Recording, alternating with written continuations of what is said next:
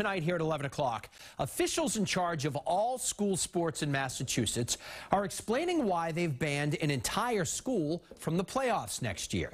But as WBZ's Kristina shows us, their explanation isn't good enough for parents who say the kids are being punished for mistakes that were made by coaches.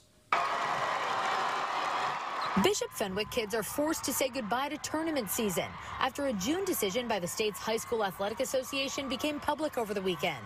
It's not fair to punish the kids for something we had no control over, really. Hundreds of parents and kids gathered at the school Monday to learn details of why the MIAA suspended the school from postseason sports. According to the association, the school allowed a 7th grader to play varsity baseball without the proper permission and was dishonest about students' qualifications when applying for a 5th year of athletic eligibility. We're trying to create a level playing field and equity across the state. And in order to do so, there are some legitimate reasons why student athletes need a 5th year. But when they passed 4 years and they're looking to simply play an extra year in academics or to reclassify, that creates an unfair playing field. So for a penalty, no Bishop Fenwick teams, regardless of the sport, will be allowed to play in the postseason next year at all. The school and its student athletes tell me they feel the MIAA is punishing the wrong people.